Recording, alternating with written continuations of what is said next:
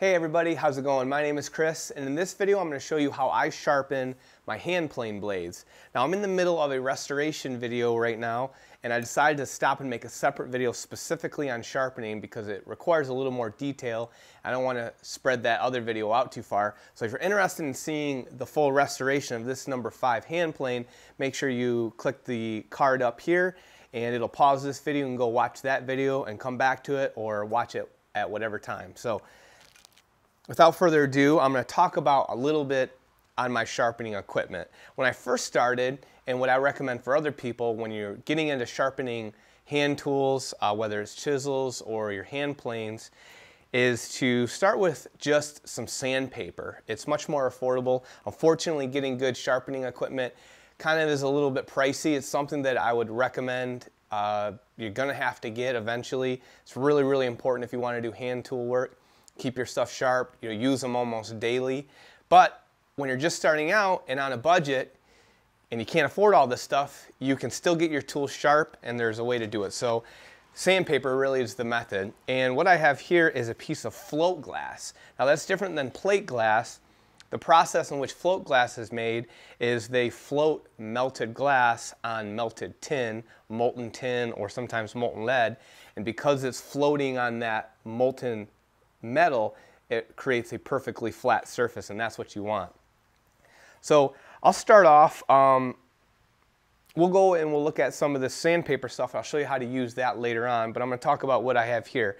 When I first bought my sharpening equipment, I started off with some double-sided stones. I wanted to get as much bang for my buck. I got this 220 and 1000 grit Norton stone, and this 4000 and 8000 grit Norton stone.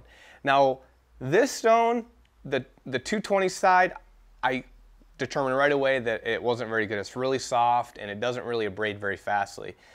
The 1000 grit is actually pretty good, but what I use this stone for nowadays is just flattening these stones.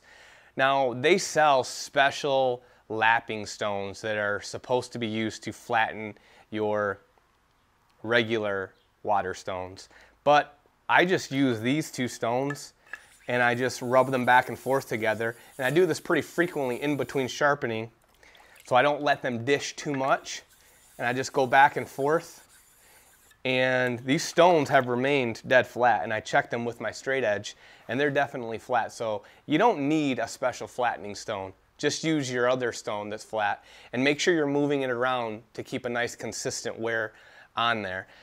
Now when I bought these, I also bought a coarse diamond stone.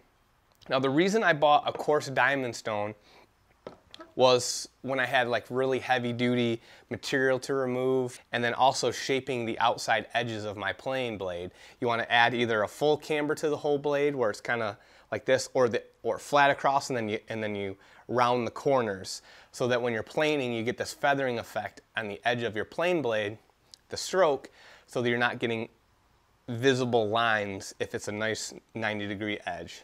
So that's what I got the diamond plate for. If you tilt your plane blade while you're sharpening on these softer whetstones, it'll gouge it. So that's what the steel is nice for, these diamond plates.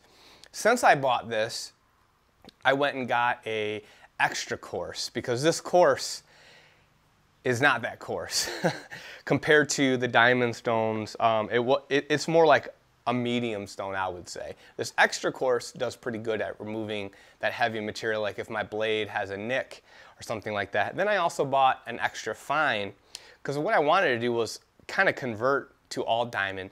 The water stones are a little more tedious and messy. You have to kind of pre-soak them. I like to soak them for about 10 minutes before I use them. If you leave them in the water the whole time, they tend to kind of get a little too soft.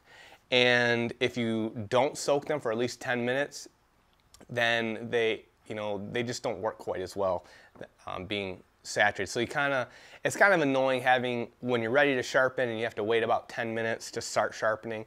That's why I kind of wanted to go to the diamond stones, so I could just spray them with whatever I use, whether if it's water, or a lot of people use auto glass cleaner or simple green, different things like that. There's a bunch of debate on what's a good lapping fluid.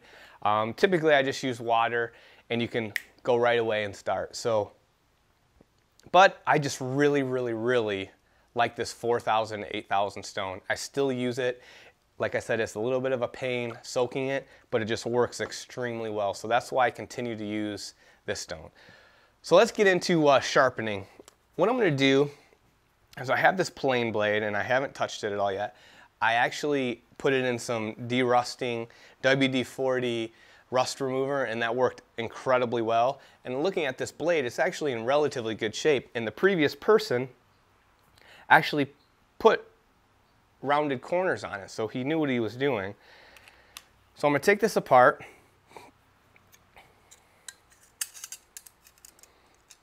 And the first thing I'm going to do is I'm going to work on making sure the back of this blade is dead flat. So I'm going to bring you in. I'm going to start with the diamond stones and do that process. So I'm going to start with the coarse stone first. And these holders are what the water stones came in. And I actually really like them, and that's pretty much just what I use. You can make special jigs, and this is my sharpening little block. Over here, there's numbers you can see. And when I start it with a fresh blade, and I don't know who previously used it, or every like 6 months or so, I'll pop it in this guide, and I'll get my primary bevel established back to whether it's 25 or 30 or whatever. So what I'm going to do first is, starting with the coarse stone, I'm going to check and see how flat we are on the back here.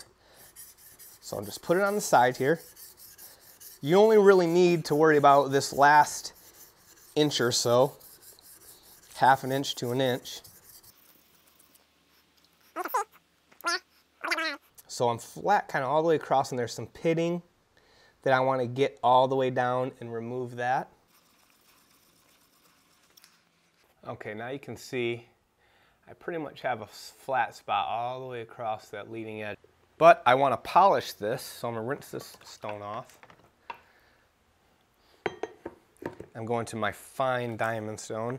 I'm going to polish the back, and I'll polish the cutting edge too, because it's important to have two polished edges meeting together. The finer the polish, the sharper the blade will be. Now, there's obviously debate on how sharp is good enough, and you definitely can cut with stuff that's not nearly as sharp that I go to, but it doesn't take me much longer to add a couple extra steps. Okay, now I'm going to go to my water stones.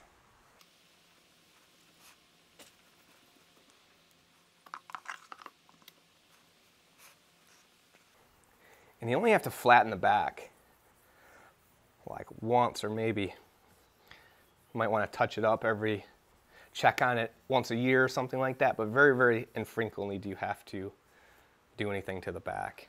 Just this first time to make sure it's flat, and it's usually going to be pretty good.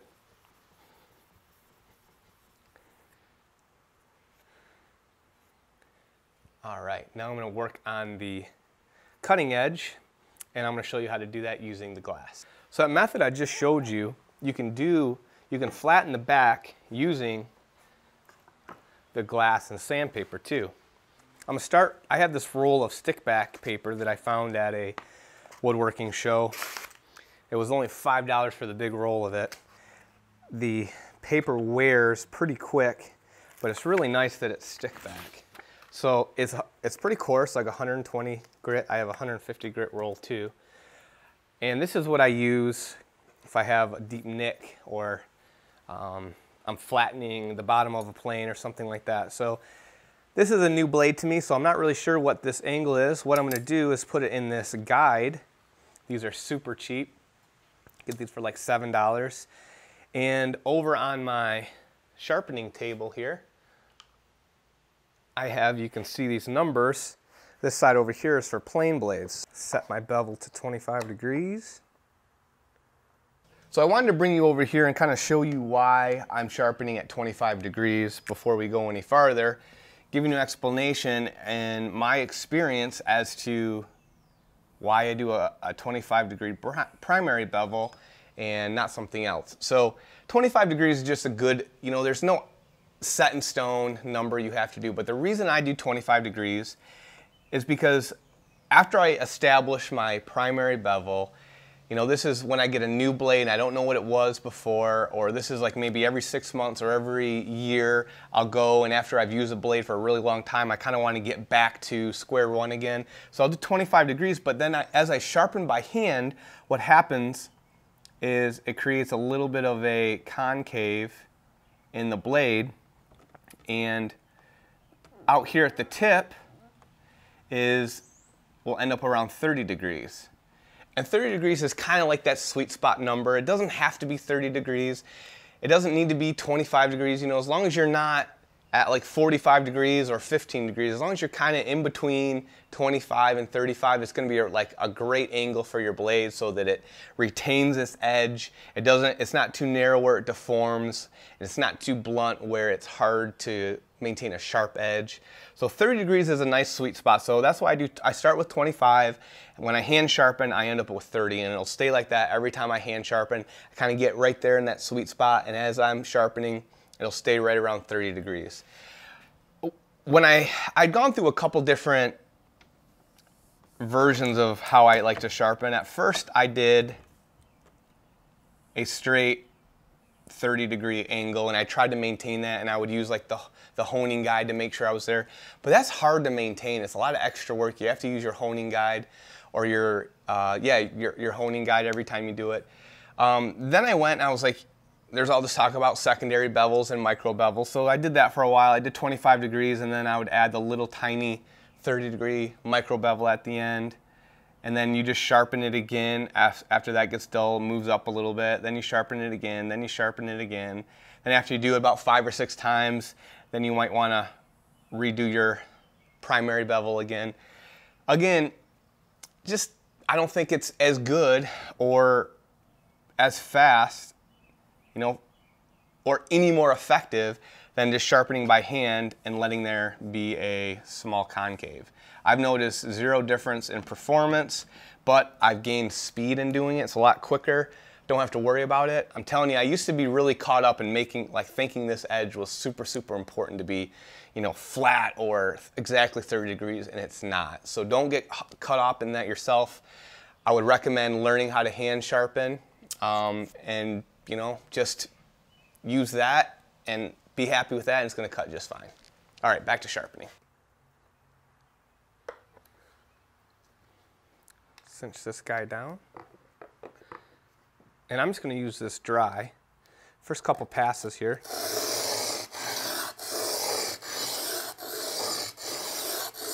If you don't have float glass or can't find any, you can also go check if you have a table saw with a nice cast iron top, the table saw will often have a flat enough surface that you can use that.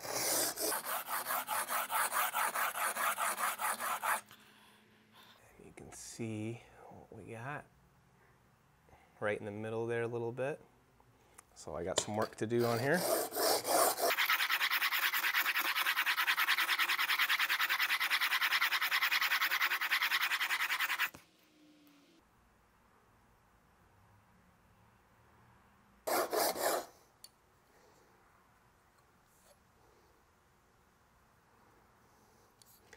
You can see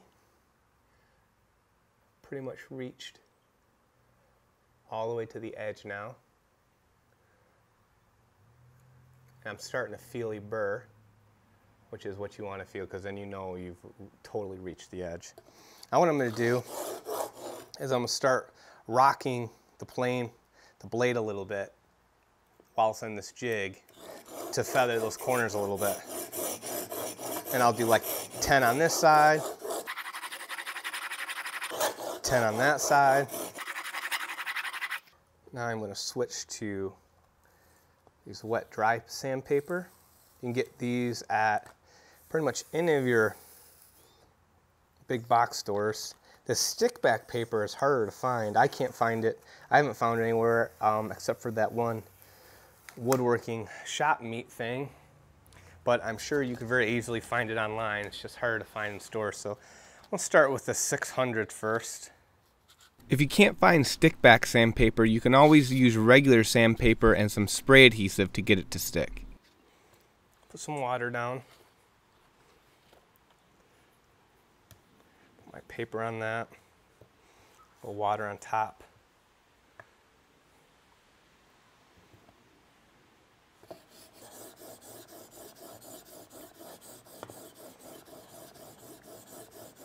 Okay, now I'm going to work on the corners. I'm just going to tilt it again and just pull back. This side. Just barely lifting up, maybe like 1/8 of an inch.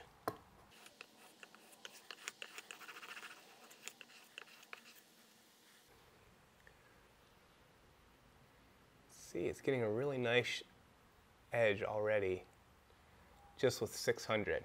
You definitely could probably stop right there and have a good blade. But we're going to go up a little bit higher.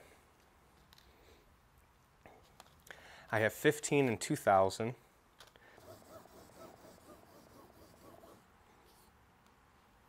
That's getting a really nice polished edge.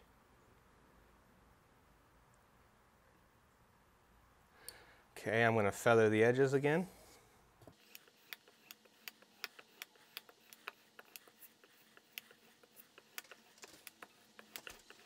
Now I'm just pressing on this corner, not lifting it at all.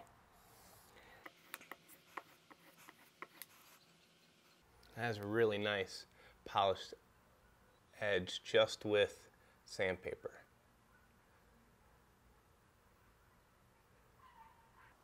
Now the final step for this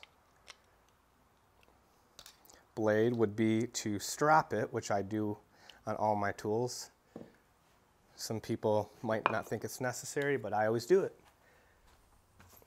You can make this strap. I bought this thing, it was really cheap, and a leather strap is incredibly easy to make. So just some polishing compound, and kind of just, you don't need this guide anymore, and I'm going to show you here in a second how to sharpen freehand. Just find where your bevel is and just start pulling backwards on it. And every so often, pressure on those corners. And maybe 20, 30, 40 strokes.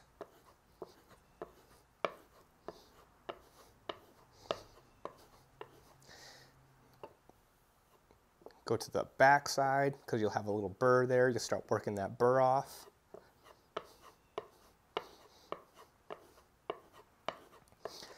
And one last trick. You can do it on your sandpaper, but since the camera's set up right here, same thing, is I'll use it's called the ruler trick. Essentially what you do is you put a very thin ruler on one edge of your sandpaper or sharpening stone. You bring the blade to the other side, and essentially you'll be polishing a little tiny micro back bevel on the flat side. Doesn't take much. You want to be at the very, very far edge. And it just really brings both those planes together and gives a really, really nice polished cutting edge. Get on the strap a couple times. Do a couple back and forth to break any wire edge. And then this blade is pretty darn sharp. Let's see. You always got to test, right? Hopefully this goes well. Come on, zoom in.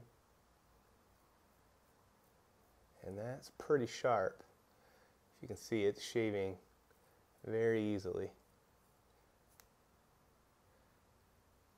So just with sandpaper, probably $15, $20 worth of sandpaper, you can definitely get your planes absolutely flat and sharp enough to use. So now I want to show you real quick what my normal sharpening process is on the day-to-day. So that was the kind of initializing, doing the first sharpening process. That takes a little bit more work, but when you're working on a day-to-day with these tools, you want to sharpen them before they get too dull. And if you do that, it only takes a little bit of time to tune them right back up. So typically, when I'm sharpening on my day-to-day, again, I'm always just quickly flattening, kind of turn the stones around, go all over on them to kind of make sure they both remain flat.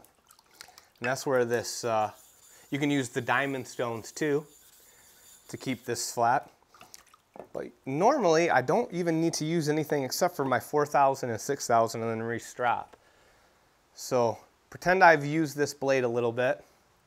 I don't need the jig. I already kind of have my 25-degree angle. So I come over to my stone, and you can kind of feel where it's flat, the back of it. Once you feel right there, then essentially I kind of lock my body into place, leaning over the work, get everything locked into place, and then I just do circular motions. I like the circular motions. You can also do figure eights. They're a little bit harder to control. The circular motion for me is a really nice controlled pattern, and it's better than just going back and forth, because here you're just cutting straight grooves in the metal. If you make a circular motion, the grooves are kind of like they cut like back and forth across each other. I feel like it cuts a little bit faster that way. So this is even more time than I usually need to spend. So probably just up and down, back and forth, a couple times just like that. That would probably be all I would spend on that side. Flip it over to 8,000. Find that bevel.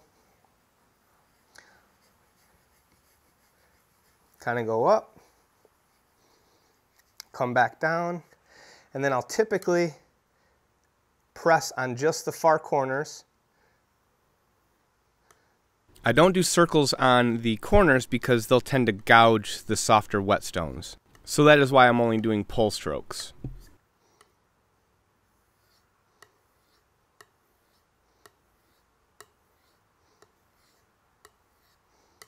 To feather that out,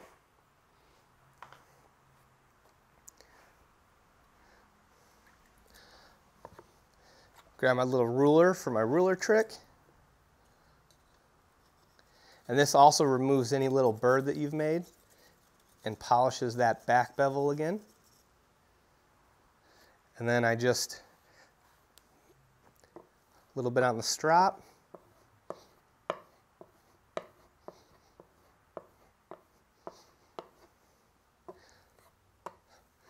Back side.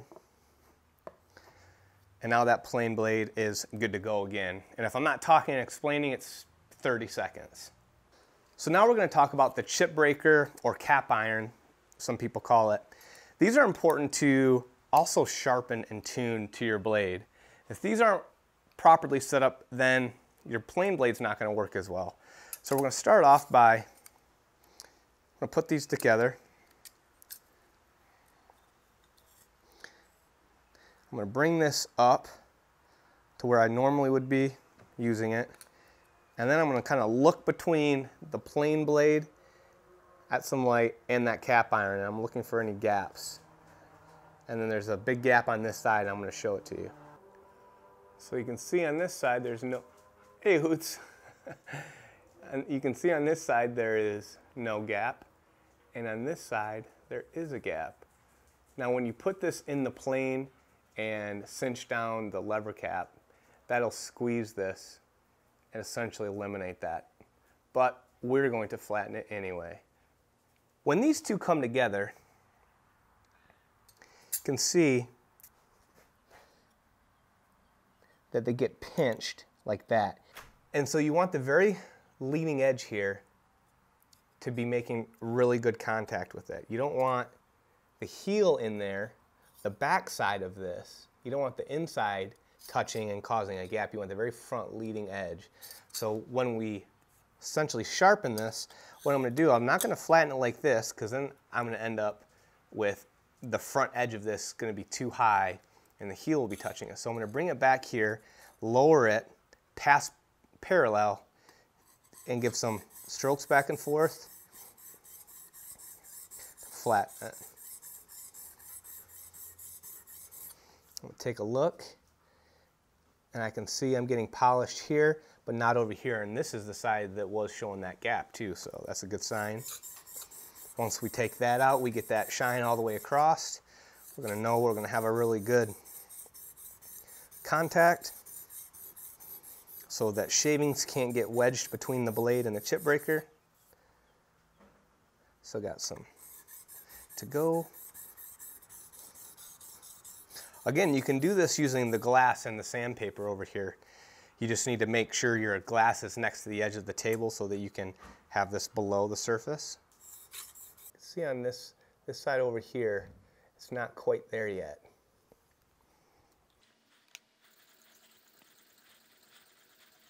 So now I'm going to put a little bit of a bevel on the leading edge of this chip breaker. I'm not going to go into a great bit of detail here as to why I'm doing this. I'm going to actually make another video on setting up a hand plane properly and how to adjust it to make it do general purpose work and also fine smoothing jobs. The way these planes were designed is so that you can set them in different configurations to make them do different jobs, such as smoothing or general work. You know, you can even put in a really heavy cambered blade for scrubbing, and then you can put in a nice flat blade like this, set the mouth properly, set the chip breaker properly, and essentially turn the same plane into a nice fine smoothing plane. So I'm going to put this 50-degree bevel on the front edge of this, around 50 degrees, and there's a specific reason that I'm doing that, and I'm going to talk about that in that other video on setting up a plane blade properly. But this edge where the chip will come and hit that and break that chip and roll that chip over is pretty important for this plane operating at its best. So we'll get into that a little bit later. Now I'm just going to polish this front edge a little bit to reduce friction.